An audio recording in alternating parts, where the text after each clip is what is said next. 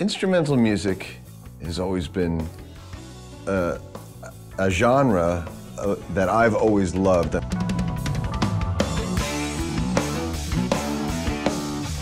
this phase of my career, I wanted to do a project that was another instrumental band.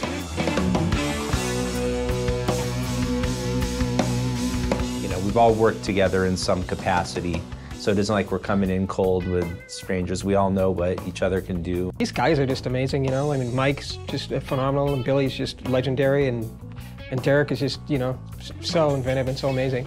Mike is just real enjoyable to work with.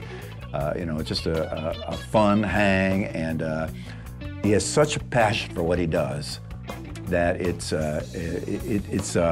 it's catchy to everyone around him. Everybody starts getting more into what they're doing when Mike is around. That's a good sign.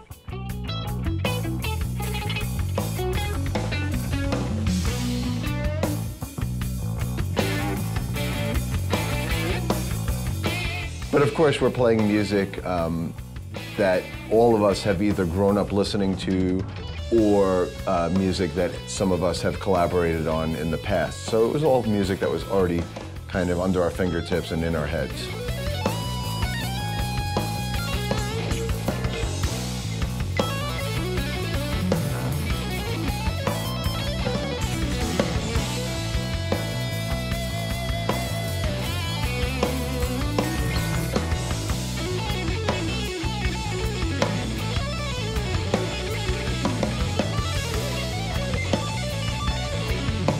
This lineup was just so obvious. You know, Billy Sheehan has always been one of my favorite bass players, and he and I have worked on various things through the years.